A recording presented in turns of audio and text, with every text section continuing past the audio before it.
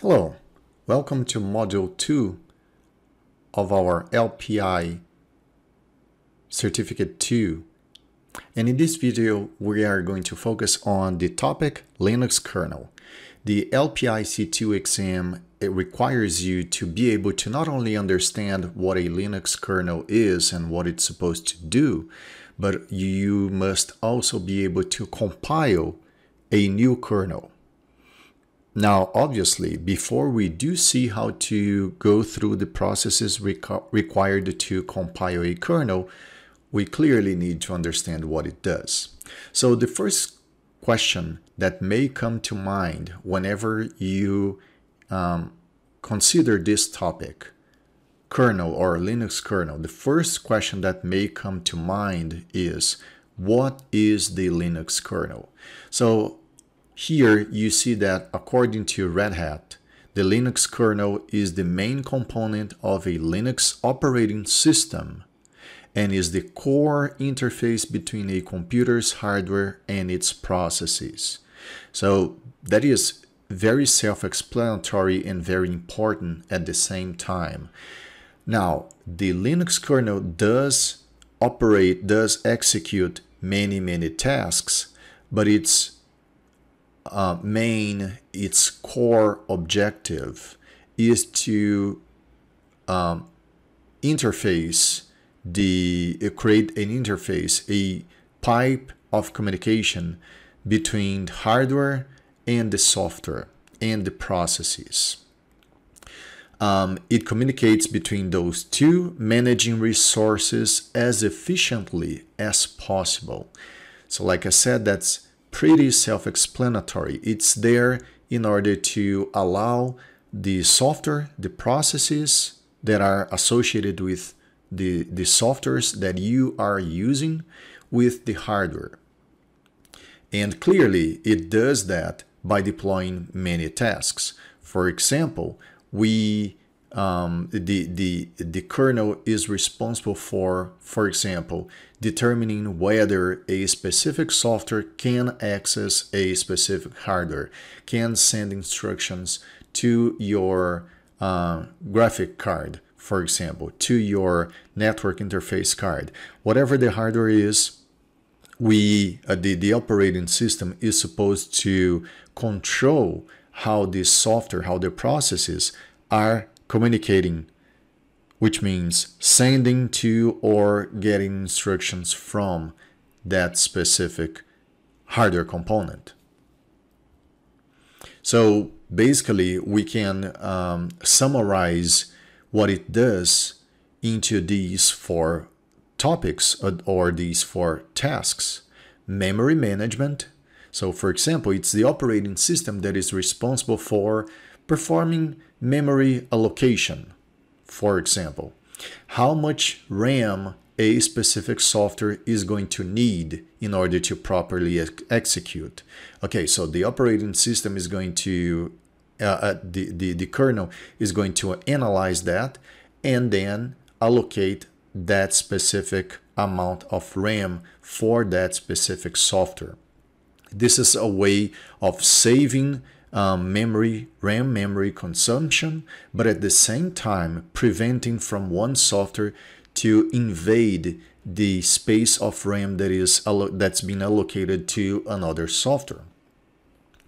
A very clear and known example of when this is not properly done is back in the day, specifically in Windows 95 or Windows 98, for example. It was very common to see what was called the blue screen of death.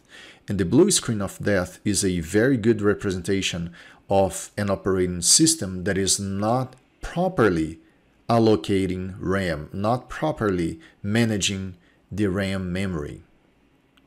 It's also responsible for managing processes. So, like I said, when the kernel is managing the processes, it's controlling how the processes or the softwares are operating, what they're doing. Yeah, so it also goes down to our last bullet here, system calls and security. So the processes are not directly accessing the hardware. They're requesting a communication via system calls to the kernel, and then the kernel is going to analyze whether that process can perform that task or not and how it should be done. Then the operating system, which is the kernel, is going to perform that task, which means access, communicate with the hardware, send instructions or receive data from that specific hardware component, and then send the response back to the software. The kernel is also responsible for loading the device drivers. It is the kernel is the part that knows the device drivers. It can have built-in device drivers, or it can load the device drivers as modules, which we're going to talk about. So there are these two options, but what matters for now is that those piece of softwares that will teach the operating system how to access those hardware components, which are the device drivers, are loaded into the kernel. So the kernel must know the device drivers in order to communicate with the hardware components. And like I said, we also have the system calls and system security calls being performed by the operating system in order to prevent the direct communication between the processes or the software and the hardware. Now, another topic that you may see in your exam is kernel types. So basically, there are three types of kernels. A kernel can be monolithic, it can be a microkernel, or it can be a combination of the previous two. It can be a combination of a monolithic kernel and a microkernel. Now, what is the difference between those two? What is the difference between a monolithic kernel and a microkernel? The first one, a monolithic kernel, is a kernel where all the drivers are built in. So what that means is that all the software, all the piece of code that is required for a kernel to communicate with the hardware components, everything that is needed is built in that kernel. So the kernel does not need any extra code. You don't need to install additional drivers, additional device drivers, for example, to be able to use a specific hardware component. So let's say that you just purchased a new network interface card. You plug that into the machine, you plug that in the motherboard, and if it's an operating system that uses the concept of a monolithic kernel, then ideally this kernel already knows the code that is required in order to communicate with that new network interface. Now, in a microkernel, it's exactly the opposite. The kernel has only the very basic instructions, the very basic line of codes in order to load that specific kernel. Then all the other device drivers, all the other instructions that will allow this kernel to communicate with the hardware components are loaded as external code. So basically you have a very small kernel and then a bunch of files that are being loaded as they are required. Now, the good thing about a microkernel is that, like I said, first of all, the basic kernel is very basic. It's very small. The drivers that are going to be loaded, they are external files, and they will only be loaded when they are needed, which is great. So you can save RAM usage, you can save instructions, the amount of instructions that are being loaded. On the other hand, there is an issue. And the problem there is when you are loading these external modules, the operating system is going to process more instructions, which may cause the system to run a little bit slower than when compared to a monolithic kernel. Now, what that means is that a monolithic kernel is going to be large. It's going to be bigger than a microkernel. So there is a trade-off there. However, the biggest issue with a monolithic kernel, which is the type, originally, this was the type of a kernel, a Linux kernel. Originally, a Linux kernel was a monolithic kernel. Now, as time passed by, with all the hardware components that started to appear, the options were and still are so vast. There are so many different components, different manufacturers, different modules, that it just became unfeasible to have a monolithic kernel if they were willing to maintain an operating system, a kernel that was supposed to be broadly adopted. So what they did, and when I say they, I am basically talking about Linus Torvalds, which is the developer, the original developer and the main maintainer. But obviously, he has an entire community behind him. But when they intended to do this type of adjust, what they did was to combine a monolithic kernel with a microkernel, which originated the hybrid kernel. Now, the hybrid kernel, which again, that's the current state of the Linux kernel, is you have a monolithic basic kernel with a bunch of modules that are built in that kernel. And then specifically for as far as the device drivers, they're mostly external modules or loadable modules, which gives you the hybrid kernel. Now, I mentioned that the kernel evolved from a monolithic to hybrid. And how does this evolution happen? Well, the Linux kernel evolved from its initial version, which was the version 1, and then it evolved to version 2, version 3, version 4, and we actually have version 5 nowadays. Although it's not listed here, but you can see that it's evolving. What you have to observe here is that there is a change of mindset, a change of concept between version 2 and the newer versions, 3, 4, and 5. You can observe here that from version 1 to version 2, so basically Linus Torvalds decided to shift from version 1, switch from version 1 to version 2, basically because of the time.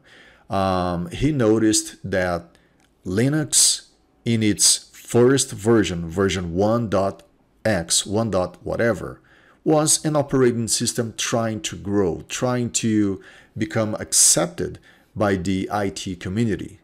Then when he realized that it was starting to get widely adopted, he decided to release the version, version 2. Now, version 2 had a specific numbering. Its versions had a specific numbering.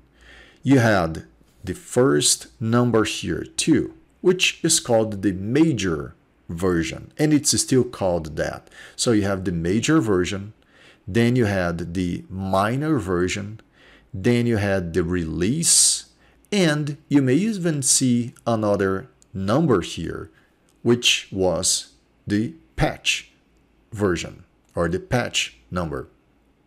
So basically, you would have the major version that would only change when a very important and something that would come, a change that would come to really change how the operating system would work, more likely along with a change in architecture. So that means that basically this version here wouldn't change in a very long period of time.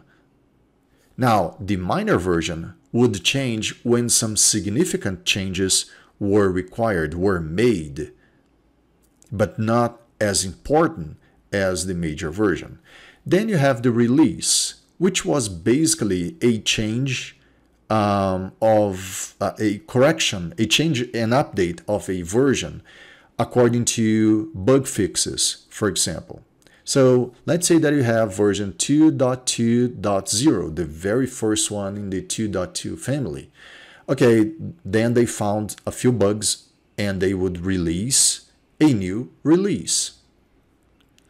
Now, you could also have, and you still have that, you could also have a patch version, which is not listed here because it's not important as far as the LPIC2 exam goes. But you could have a patch number here. So let's say you could have 2.2.5.20.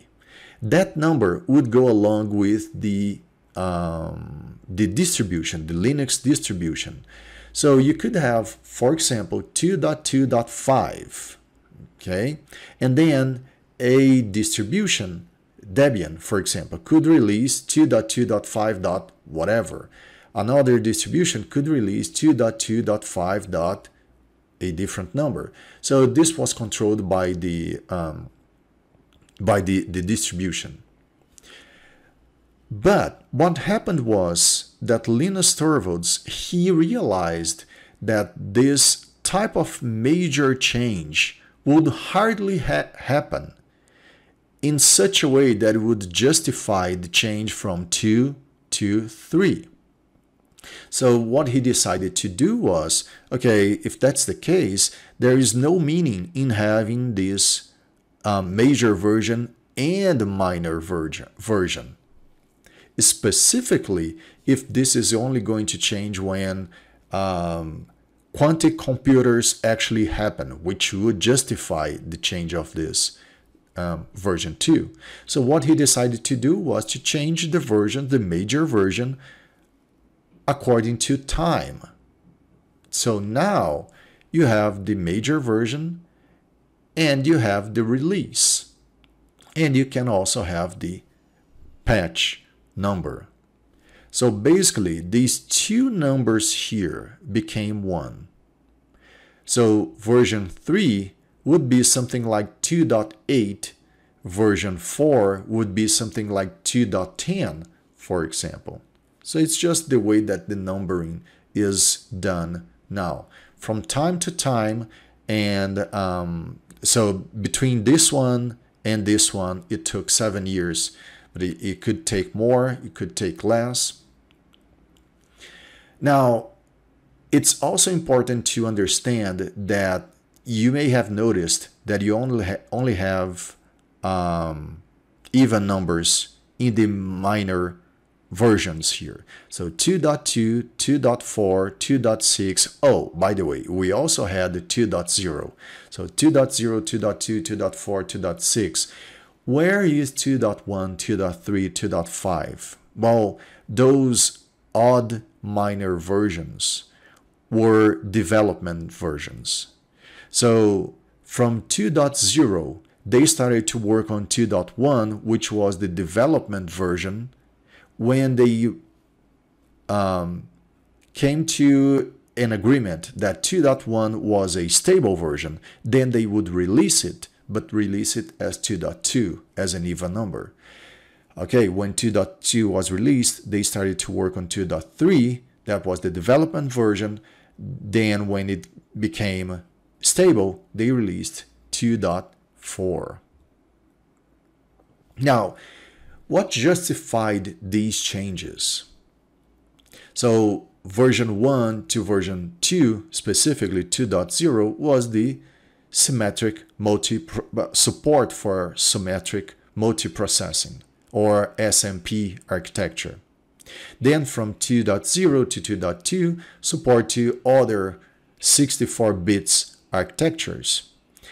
From 2.2 to 2.4, we can see here a change in the modules to external, the physical modules in the motherboard to external hardware components such as ISA, USB, and also storage. So in kernel 2.4 was when the Linux kernel started to support LVM and RAID.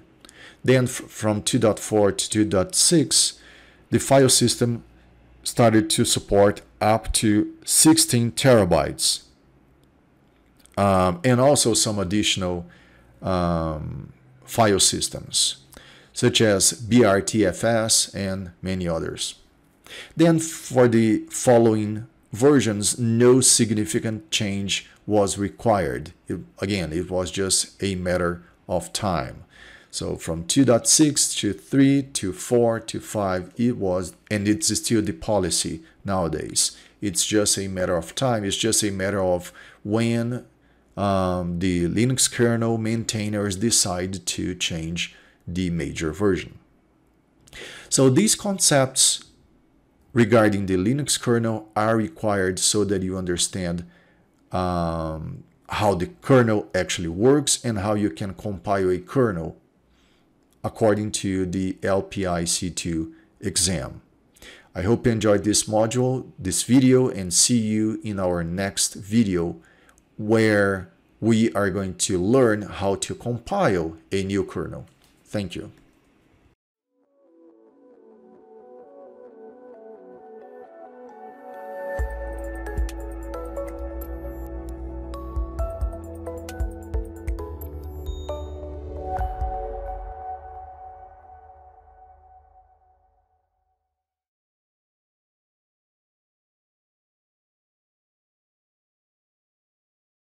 Hello, welcome to our second video of Module 2, Linux kernel.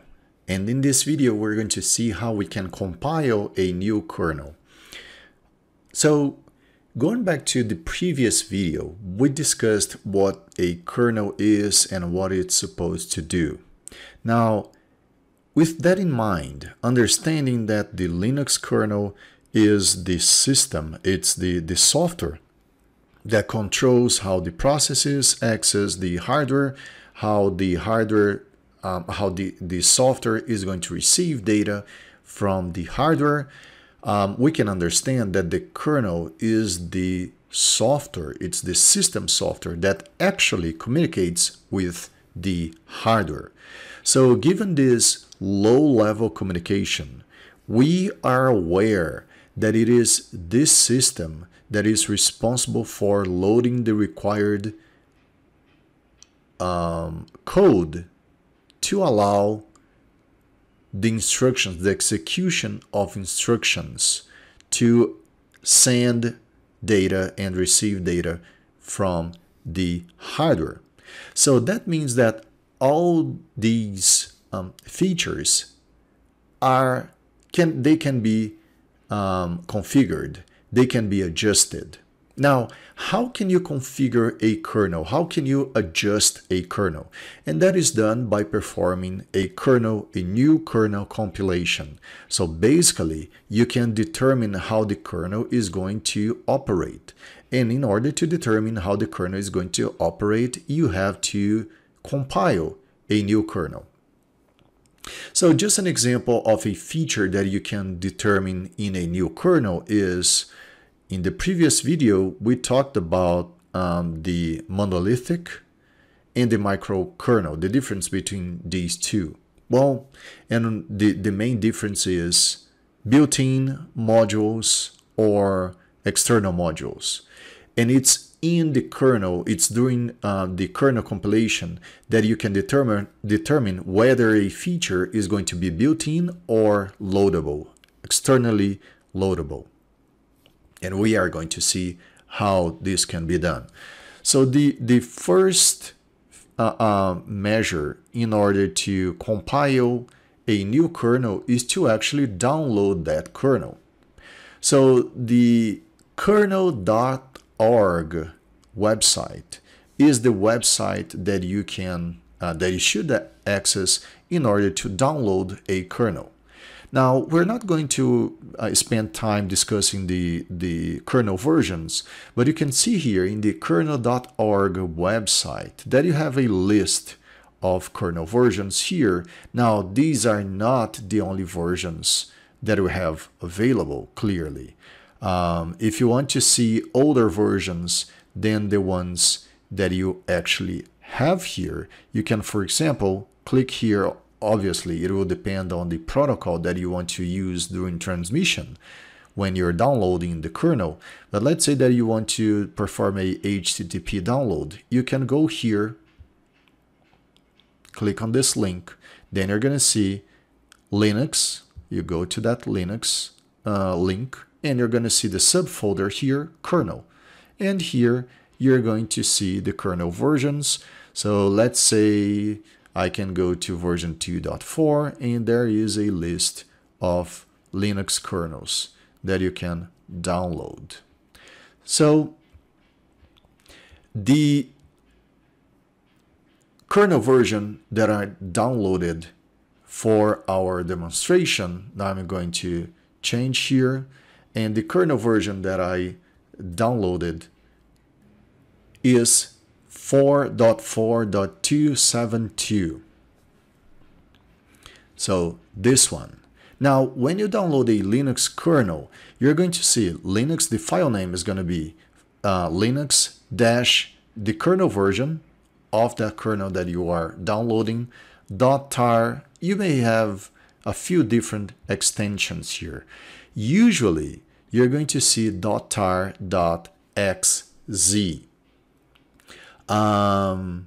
So the XZ is the compression algorithm.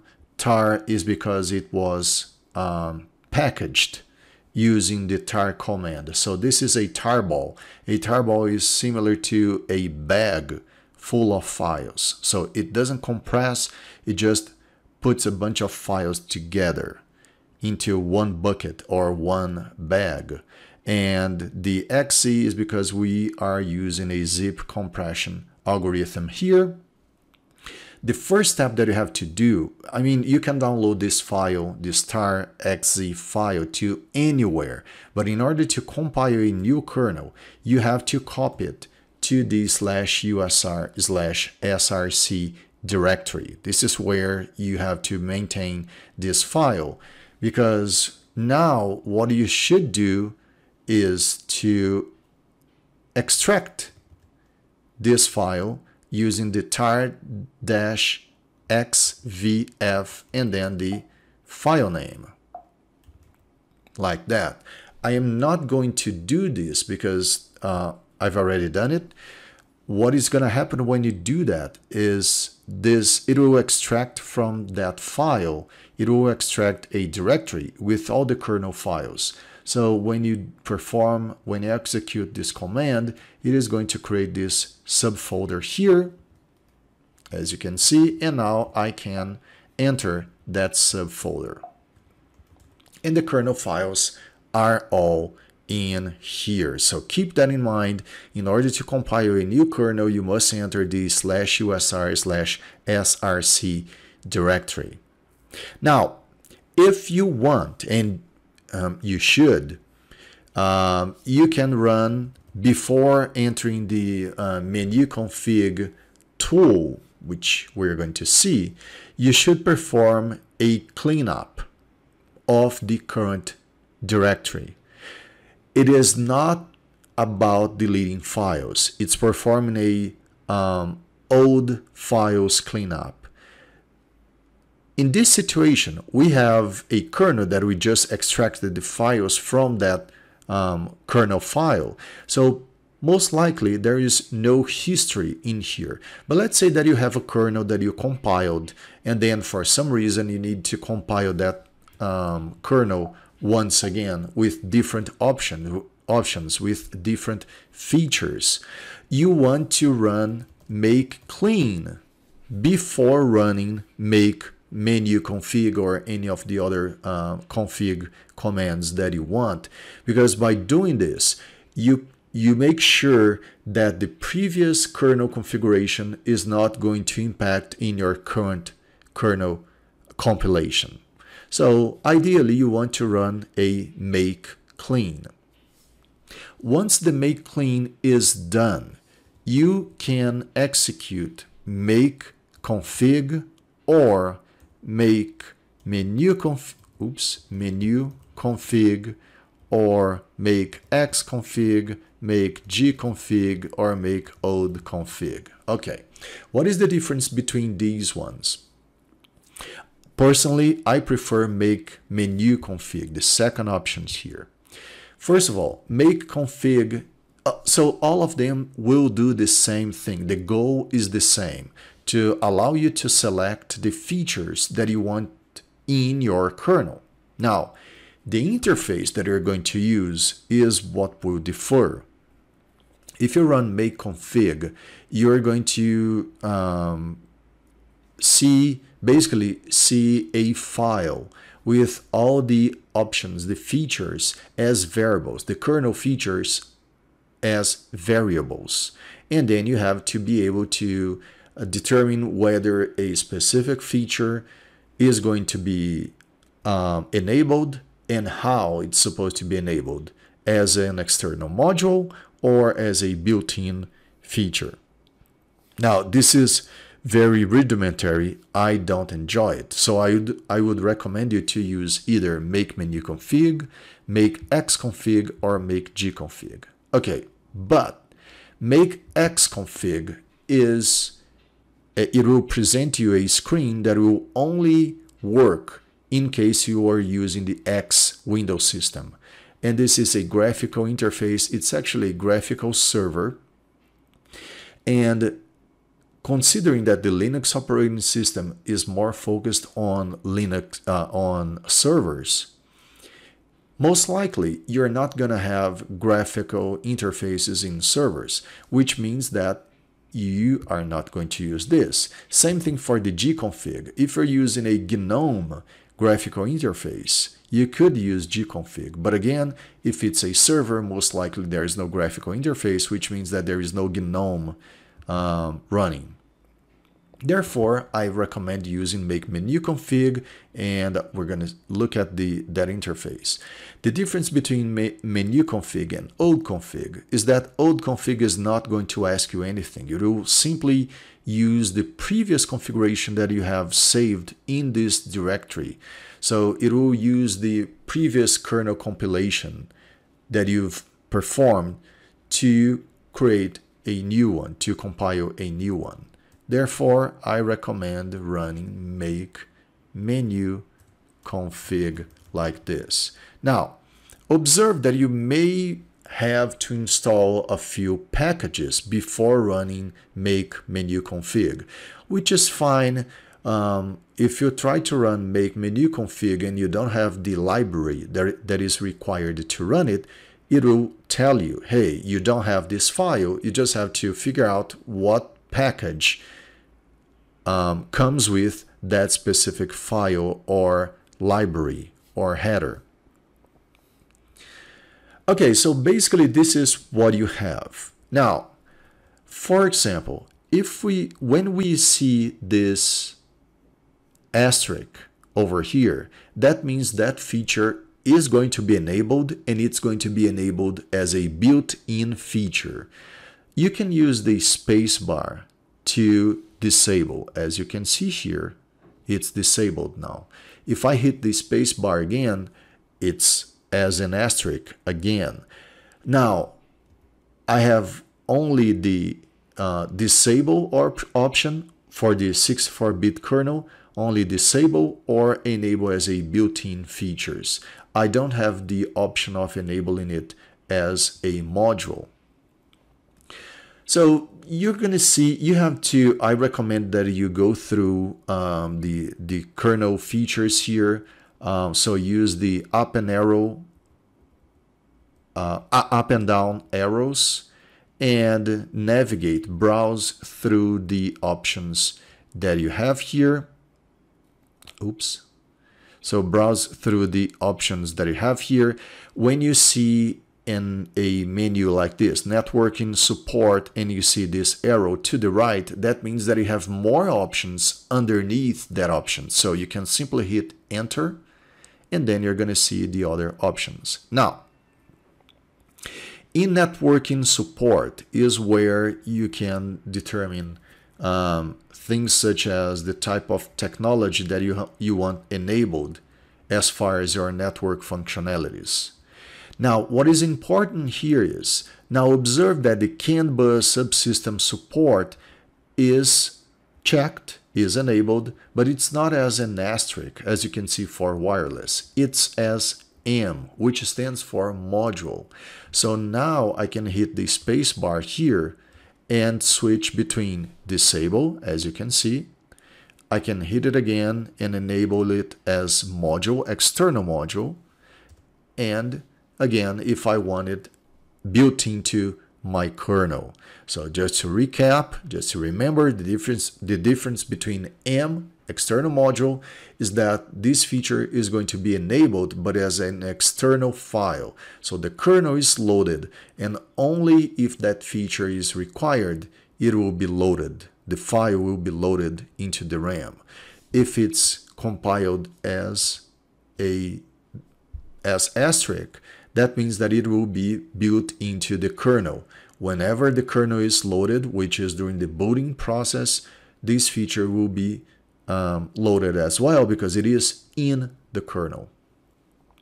So you have to navigate, have to browse and look for the features that you want. When you are done, you can exit. You can exit.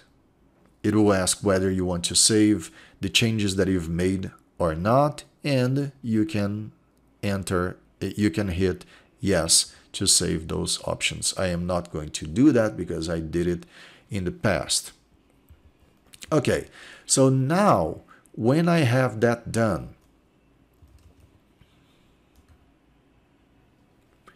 observe that it will create a .config file here. This .config file is the file that stores the options, the features that I enabled or disabled in my kernel. So the kernel compilation, the new kernel, will be compiled with features based on this .config file over here. Now, observe that I did not compile the kernel. I simply determined which features I want enabled and which ones I want disabled.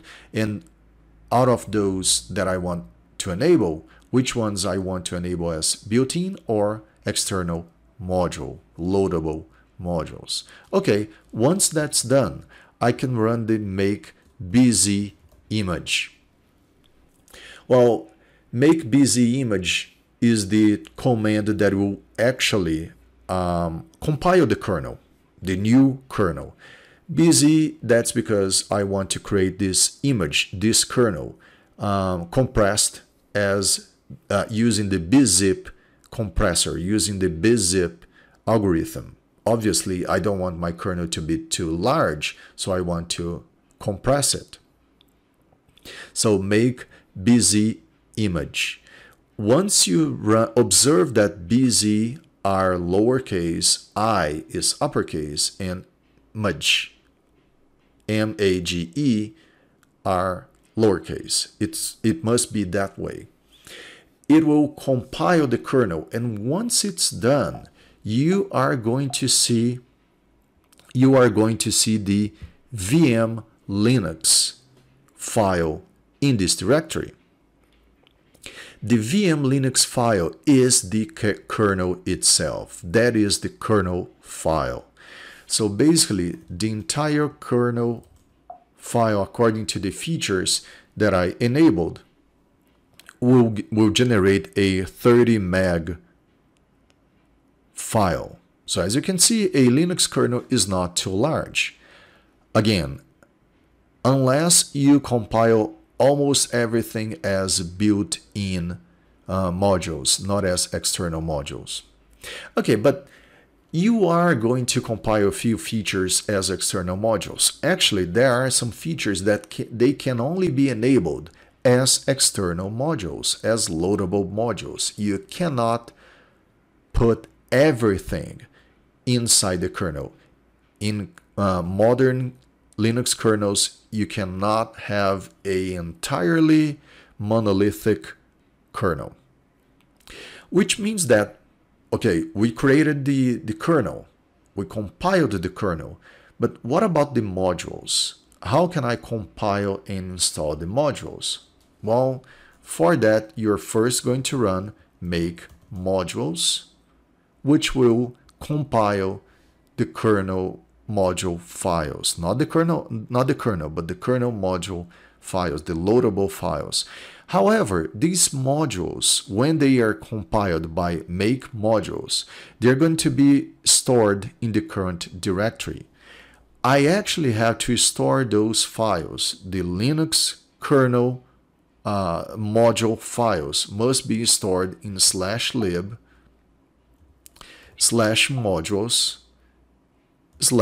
/ and then you're going to have your kernel module version in here. There you go. Now, this only exists because I already executed the make modules install command once.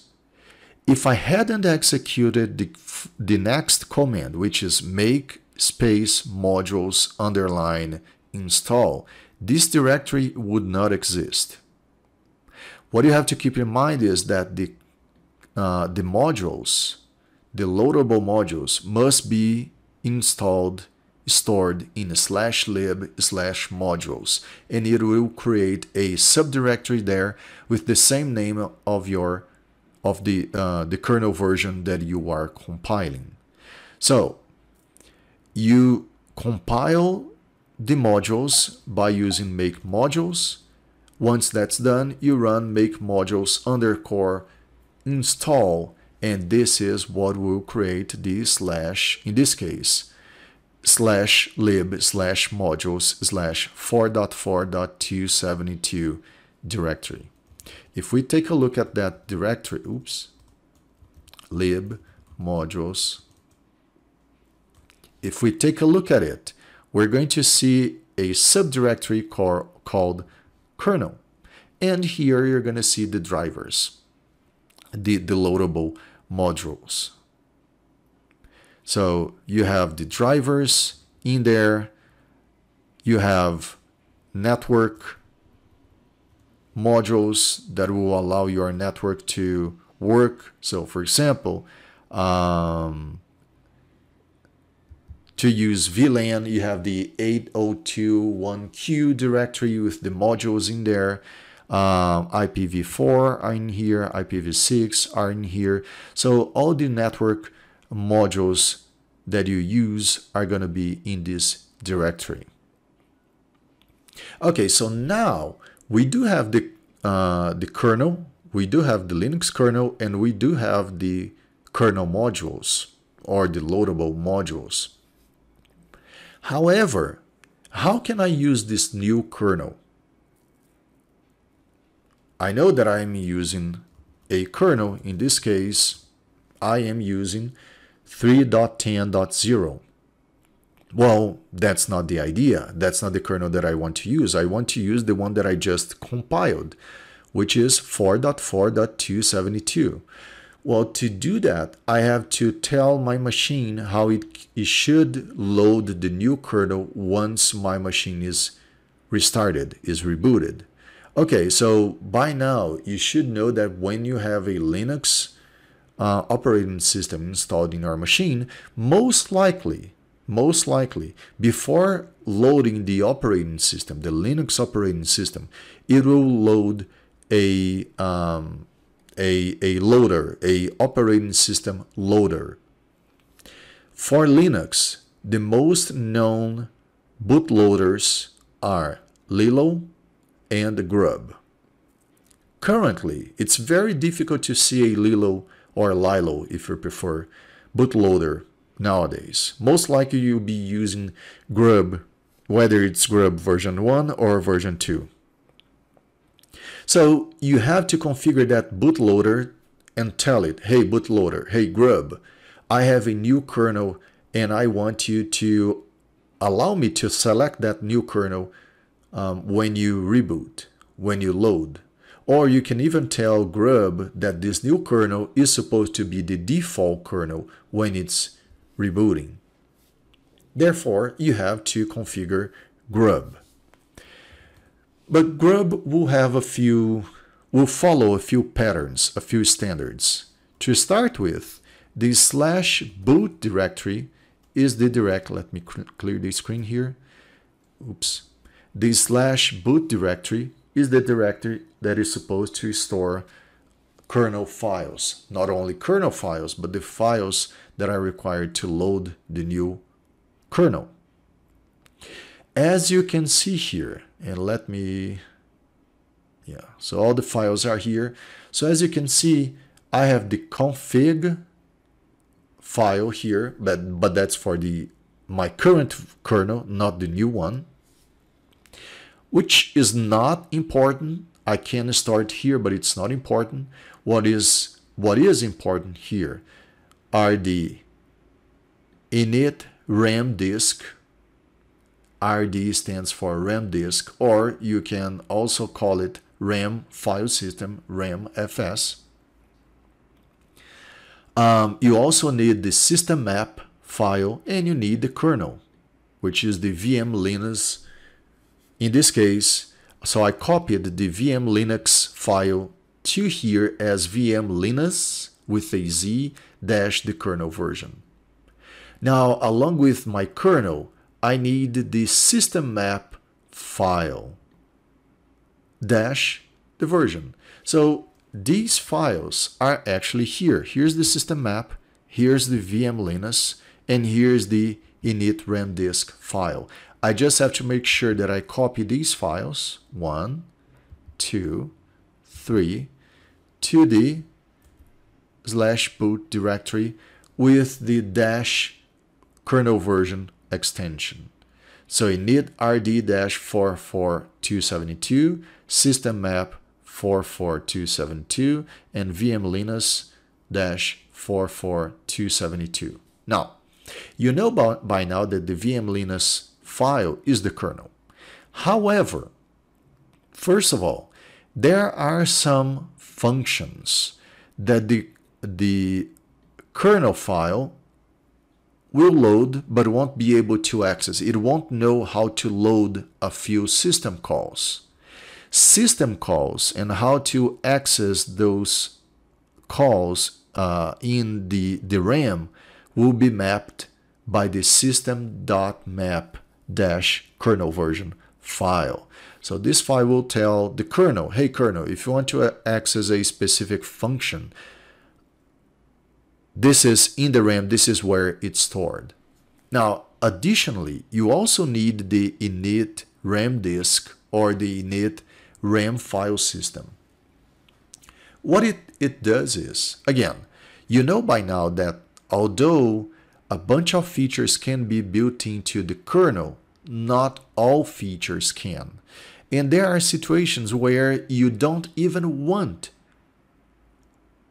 very important features to be built inside the kernel. You want them as external modules. However, there are some features that are required for the kernel to load, for the system to boot, to load. Now, imagine the following situation. Let's say that you formatted your the partition in which the Linux kernel, in which the Linux system is installed. You formatted that partition as, let's say, ext4. That's the file system that you used, that you implemented into that partition. However, the ext4 file system support was compiled as an external module, not built into the kernel. So observe that when you reboot your system, and it's going to, so then grub is shown, and it shows you the kernel versions that you have, and you want to load the new kernel that you just compiled. Okay, so you select that option. What grub is going to do is it will load the VM Linux file. Now, while the VM Linux, while the kernel is being loaded, the kernel will need to, and it knows that there are some features that are that were installed as modules, external modules. Well, if it's an external module, the file that will teach the kernel how to operate, that will teach that feature to the kernel, will be stored in the hard drive as a file, which means that the kernel has to be able to access that partition in which the file is stored. Now, in this scenario, if the ext4 file system was compiled, file system support was compiled as a module, which means that it's stored as a file in the partition. How is the kernel going to load that module that is stored in the hard drive if the kernel doesn't know that file system, if the kernel doesn't know ext4 file system? So there is a loop there. The kernel needs to load a file that is in the partition, but the partition cannot be accessed because the kernel don't know that file, doesn't know that feature. So in order to fix that problem, we create the initial RAM disk file. It's a file that will be complementary to the kernel. If there is any module, external module, or any feature that was compiled and installed as an external module, and it's important for the kernel during the booting process, the kernel, before trying to access the hard drive, it will load the initial RAM disk file. So then those modules will be loaded along with the kernel to allow the kernel to know all those features, all those critical, very important features before finishing loading the system entirely. Okay, now that we have all those files there, we can configure grub. The grub configuration file is in the /boot/grub. Well, then it will depend on the version of your distribution. But in the CentOS 7 distribution, it's /boot/grub2, and here you're going to see the grub.cfg file. Yes, you can edit this file. You can, but you shouldn't. That is why there are so many tools available to help you with it, to help you update your grub. And I would recommend using the grub2. If you enter grub2- and hit the tab key twice, you're going to see all the grub tools, grub2 tools here. And the grub2 mkconfig tool is the one that will search for the files, the kernel files that you have in the /boot directory, and it will create a new file based on that. So basically you can run grub2 mkconfig, and as you can see here, you're going to use the -o option, O as in output, to determine where the detected configuration should be outputted to, should be saved to.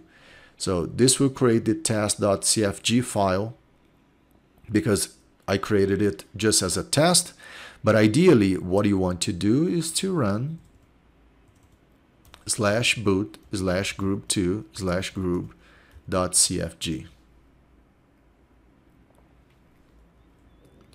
There you go. Or you can edit the grub.cfg file as well. Although, once again, I do not recommend it. So once it's done, you can simply reboot your machine and grub will list this new kernel.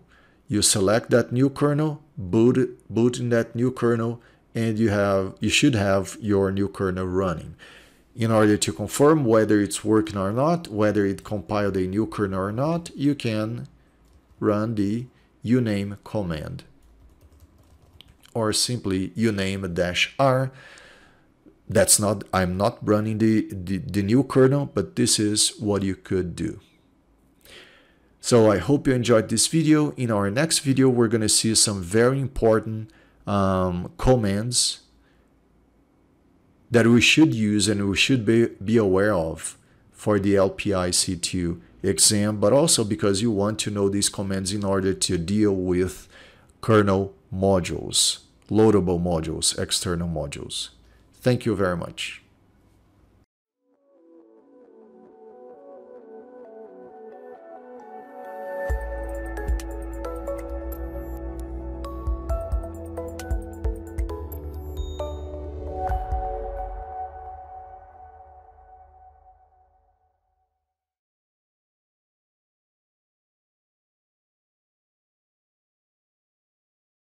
Hello, welcome to Module 2, Video 3. And here we're going to see some commands that are very important whenever we're dealing with kernel modules or external modules or loadable modules. We have to be able to load and unload modules. We have to be able to see what external modules are currently loaded and how I can load or unload those modules if necessary. So the first command that you have to know is the ls mod, list modules, short for list modules. This will show you all the modules that are currently loaded. So, and again, these are external modules. So you can see that all these modules here are listed, EDD, SG, ST. So there is a list of those modules right there. One thing that is important to observe here is the third column, used by. We can see here that, for example, the RAID6_PQ module is used by the BTRFS module. That means that in order for the BTRFS module to work, the RAID6 PQ module must also be loaded, must also exist.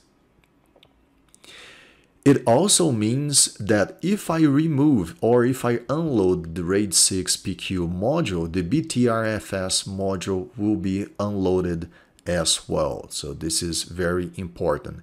And why is this so important? Well, for a couple of reasons. First of all, if you want to use, or if you need to, if you want or if you need to use this module, you need this one as well. So there is a dependency there. And also because you have to be aware that if you unload this feature, this other feature will be unloaded as well. And this is also important in order to understand the difference between the insmod command and the modprobe command, the difference between these two. There are also a couple of differences, but this is one of those. The insmod, which stands for insert module, is the command that you can use to load a module. So for example, let's say that I do insmod 8.8021Q. Okay, it doesn't exist, but let's say that I did have this module here. When I use the insmod, oh, also because I didn't specify the path, so obviously this is not going to work. And I don't recollect the full path. But the first difference is when you use the insmod command, you have to know the full path to that module. We know that all kernel modules are stored in /lib/modules/2, and obviously you have the kernel version here, 4.4.272. And in here I will have net. Oh, I'm sorry. I will have kernel, net, and 8021Q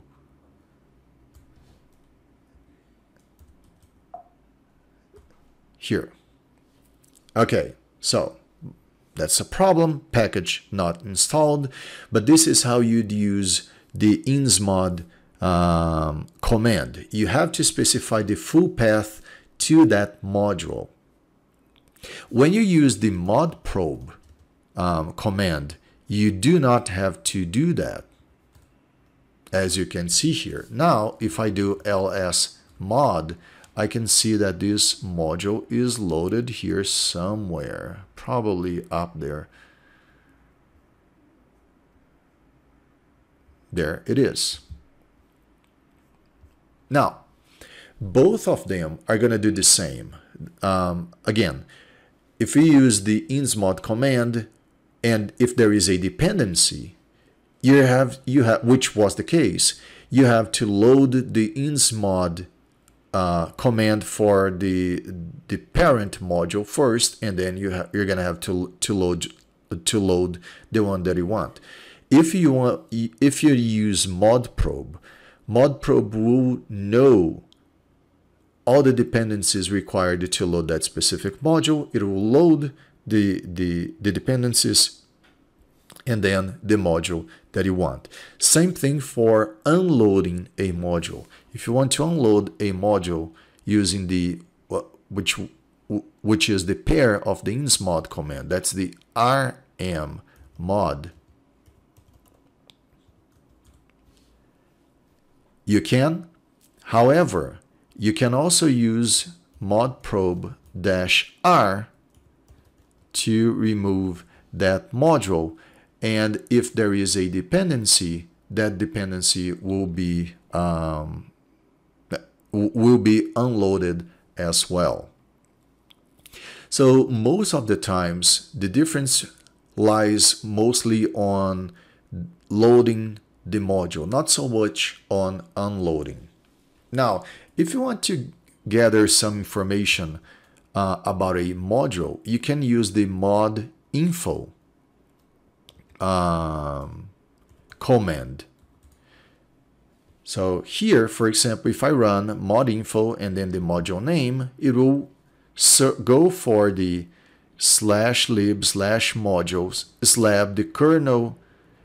the kernel version that you're using, your current version, and it will load gather information about that module in there, so you can gather some information about it. It's very important to observe that the dependencies are also listed here. Now, the LPIC2 exam also requires you to understand the goal of each directory. Now, as far as kernel and modules go, the main directories that we have are the /boot, the /proc, and the /lib directories. Clearly, by now you know what the /boot directory is for, and also the /lib. So /boot, that's where we store the kernel or kernels, and the init.rd files and the system map files, also the bootloader configuration, such as the grub bootloader configuration. You also know that in the /lib directory, that's where you store the modules. But what about the proc directory? So the proc directory, which stands for processes, you are not going to only have information about the running processes, that as well, but not only that, you also have information about your system and hardware. Specifically, information about the hardware gathered and monitored by your operating system. So, for example, we have the /proc/CPU info file. You can see information about your CPU in that file. So there you go. That's the vendor. That there is the model, the processing capacity. So information about how many cores it has, information about your CPU. Same thing for your RAM memory. You have the /proc/meminfo file. So that's the total amount of RAM that you have, how much is free, how much is available, how much is buffered, how much is cached if you're using swap. So all those types of information. So what can you see in this /proc directory? This is what is important about this directory, is that this is not a physical directory, let's say. These files, they are not stored in your storage device. They are not in the hardware. They're not in the hard disk. They're not in the partition.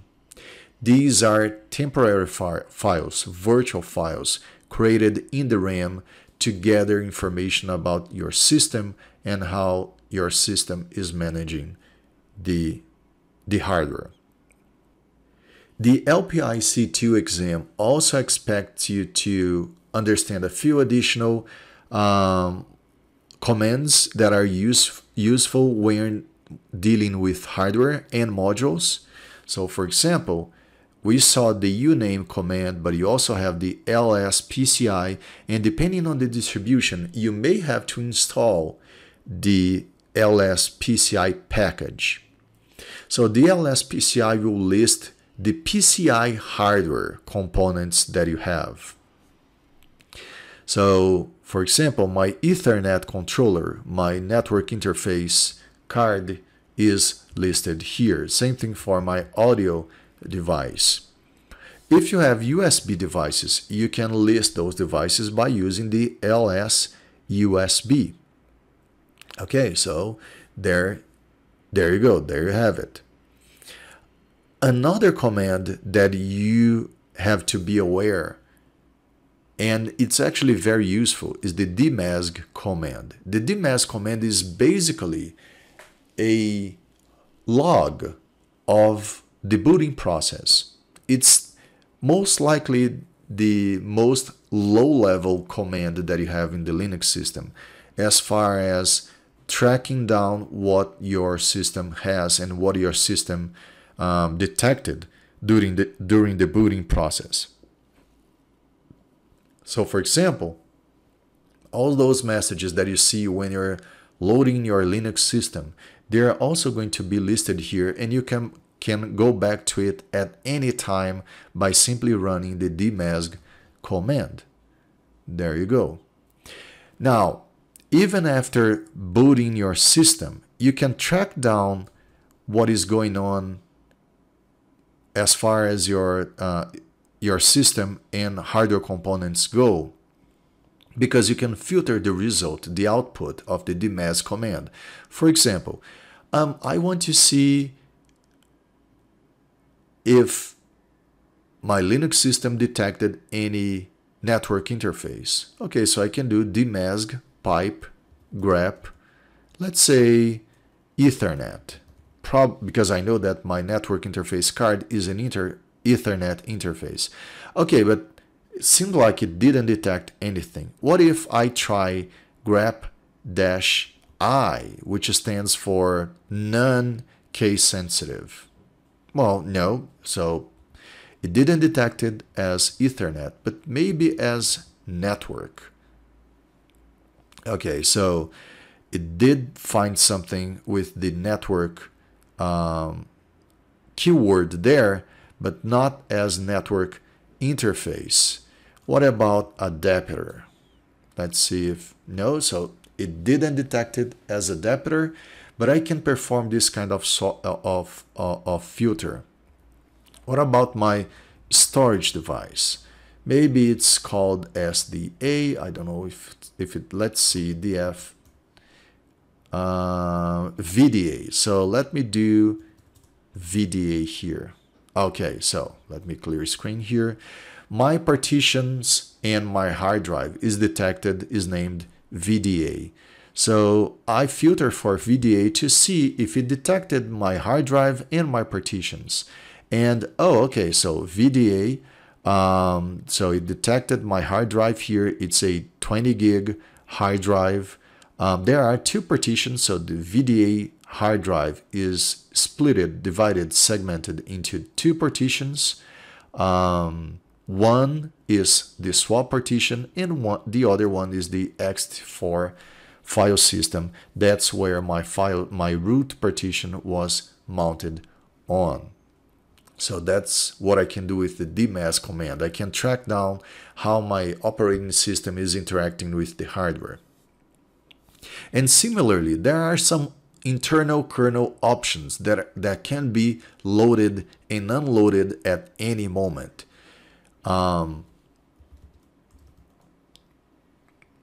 You can either edit the /etc/ the sysctl.conf file or its subdirectories, sysctl.d, and then you're going to have the files there, or you can directly use the sysctl command to load or unload the options that you need. Obviously, you have to know the variables. So one example is in order to allow a Linux kernel system, a Linux system, to forward packages so that you can use it as a router, you have to enable IP forwarding. Now, in order to enable IP forwarding, you should use the sysctl command, but you have to know the name that is defined for that specific features. And then you can use the sysctl, the variable IP underscore forwarding equals 1. This will enable IP forwarding. And again, you can also edit the /etc/sysctl.conf or one of the subdirectories of one of the files in this subdirectory, in this /etc/sysctl.d subdirectory. So these are some tools that are very important for your LPIC2 exam, and I hope you enjoyed this video. Please, once again, go through the main page of these commands, practice these commands a little bit more so that you get ready, prepared for the exam. Thank you very much.